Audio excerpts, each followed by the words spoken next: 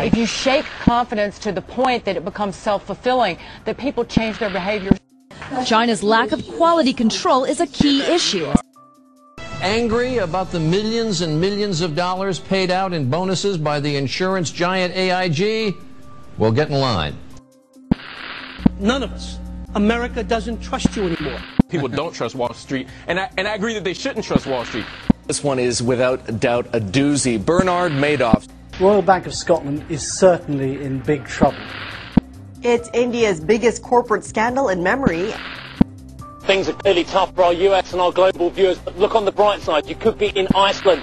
They flew separately to Washington on 3 expensive corporate jets.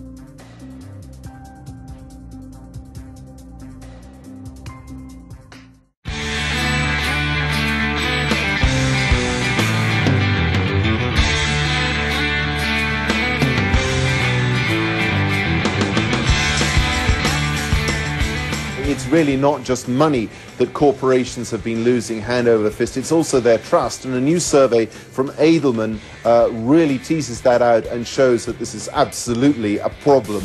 There's no question that trust in business has plummeted in the past year, and particularly in the United States from 58% to 38%.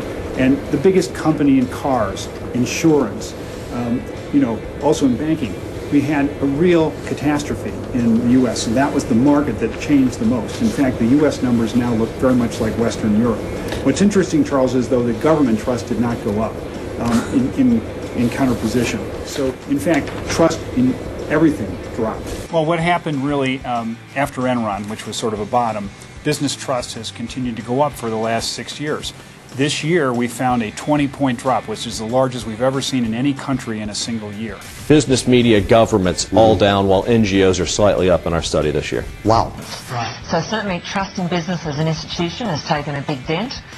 Trust in government is up, and trust also in the not-for-profit sector, NGOs. The people who are trusted are experts, academics, financial analysts, and also a person like yourself, or a peer, or a fellow employee in a company. Mainstream media, as broadband penetration continues to increase, and also as media becomes increasingly free in mainland China in particular, trust in mainstream media continues to go down. I think the most important message here is that confidence in business has been seriously eroded in the last 12 months. In the United States, for example, you see a 20-point drop from mid-50s to mid-30s as to confidence as an institution.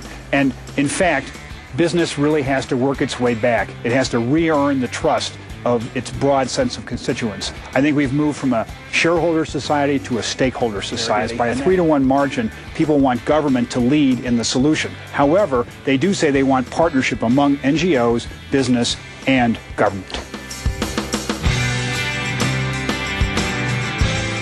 I would hope to come away with a sense of commitment by these leaders to say, okay, I've been knocked on my butt, but I'm going to get back up and I'm going to lead from the front. There's no time for CEOs to put their heads back in the tortoise shell right now and hide as they did in a certain way in 2002 to 4.